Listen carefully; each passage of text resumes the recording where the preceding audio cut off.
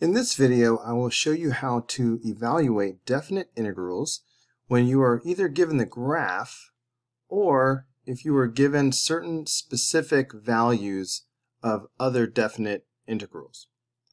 So take a close look at this definite integral right here. It makes sense that since a definite integral is just the area under the curve from the lower limit to the upper limit, then the integral from -1 to +1, let me write this down as I say it. So the integral from -1 to +1 should equal the integral from -1 to 0 plus the integral from 0 to 1.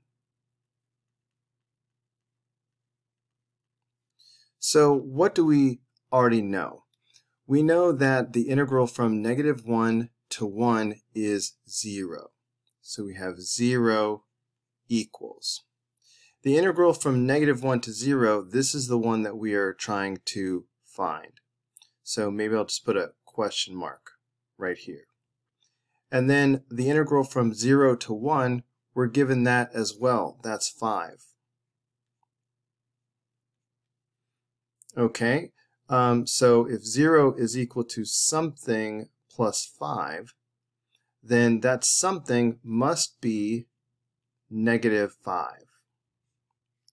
I guess you could do a little bit of algebra here if you really wanted to and subtract 5 from both sides. But either way, you're going to come up with -5. All right, let's do something similar for part B. So we have the integral from 0 to 1. Okay, we already know that is 5. So we have 5 minus. And then they mentioned the integral from -1 to 0. Well, guess what? That's what we just found in part A. So we know this is -5. So that gives us 5 minus -5, which is 10. All right, what about part C? Well, I see this constant of 3 on the inside. We can take that constant and put it in the front. So this will equal 3 times the integral from -1 to +1 of f of x. And we are told that the integral from -1 to +1 is 0. So that means we really have 3 times 0, which of course is 0. What about part D? I see this constant multiple in here. Let's go ahead and bring this 3 out into the front. So this will be 3 times the integral from 0 to 1. So what do we know about the integral from 0 to 1? Well, that's 5. So this will just be 3 times 5, which is 15. All right, let's move on to graphs.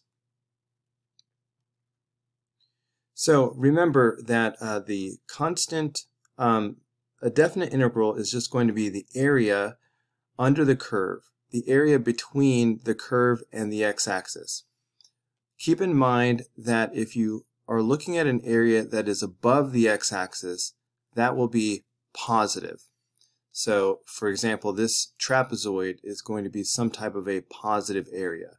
On the other hand, an area that is below the x-axis is going to be counted as negative. So this triangle right here will be a negative area. All right, so this negative sign in the front of this one is like it's like a -1. So before we even get started, let's just take that negative and put it out in the front. So we have negative integral from 0 to 1 of this function f of x? Well, 0 to 1 is just this teeny tiny little area. Let me highlight it for you. Okay, from 0 to 1, we're just talking about this little area right here. So remember, this will be negative because it's below the x-axis. And we see this is just half of a square. So obviously this is going to be negative 1/2.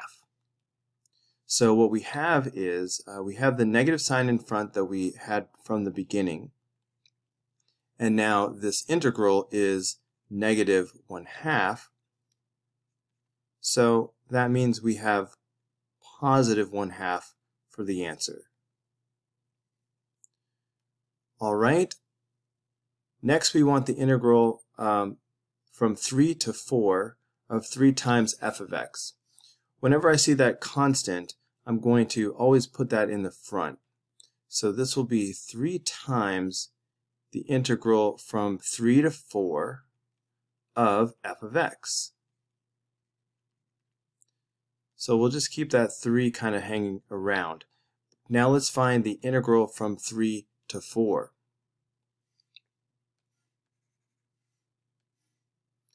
Well, here is 3 and here is 4. So we are just talking about this rectangle. It is above the x-axis, so this will be considered a positive area. Base times height, this is 1 times 2. So this is an area of positive 2.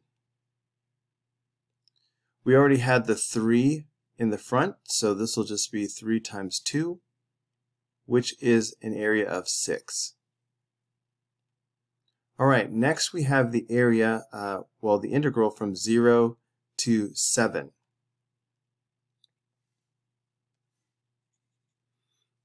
Okay, so 0 to 7. So we're going to go from 0 to here. Let's break this down into parts.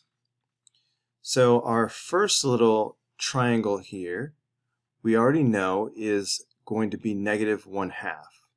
In fact, I think I'll highlight all of the negative areas while I have my blue highlighter out. All right, so we have a negative area here, and we have a negative area here.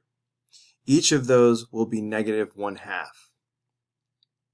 So I have negative 1/2 at the beginning, and I have negative 1/2 at the end.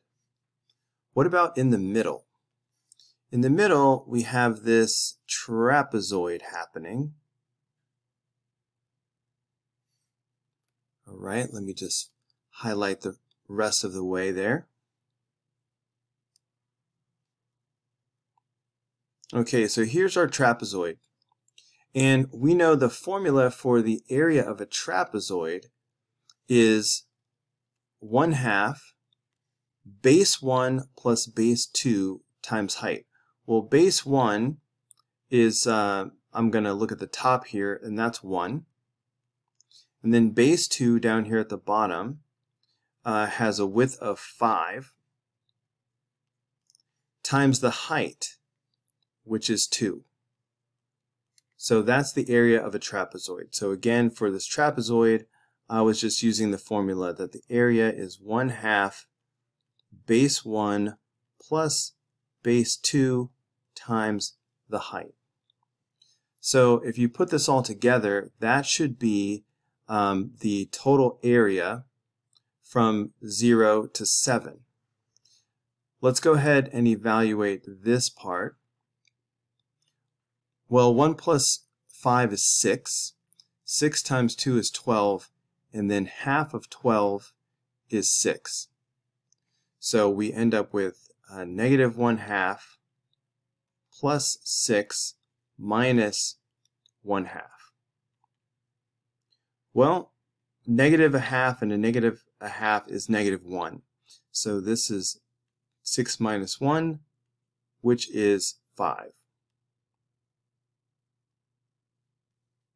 So this is going to be 5.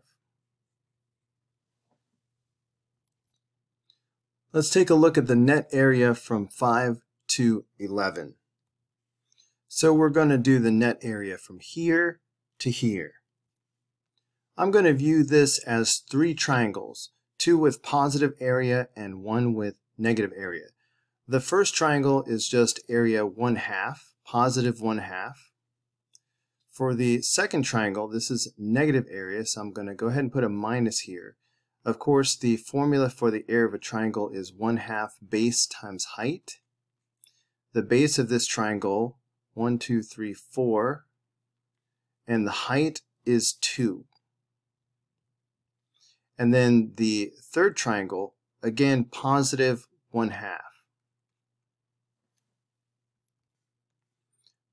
Well, the 1/2 in the front and the 1/2 at the end make 1. And then here we have 4 times 2 is 8, and half of that is 4. And 1 minus 4 is negative 3. So that's the net area from 5 to 11. What about the net area from 0 to 11? From 0 to 11 is really this entire graph. So we've got 3 triangles and a trapezoid. You can see in blue the negative areas, and I've highlighted the positive areas in yellow. So from left to right, first we have this little blue triangle that has an area of negative 1/2. Next, we have this yellow trapezoid, and this will be a positive area. The area of the trapezoid again is 1/2 base 1 plus base 2. So that was going to be 1 plus 5 times the height, which was 2. And then here comes the blue triangle. So this is a negative area. And this is 1/2 base times height. So this is 1/2 4 times 2. And then the positive yellow triangle at the end is a positive 1/2. The negative 1/2 at the beginning and the positive 1/2 at the end cancel each other out, so I will disregard those. Here from the trapezoid, we had 6 times 2 is 12, and half of that is 6.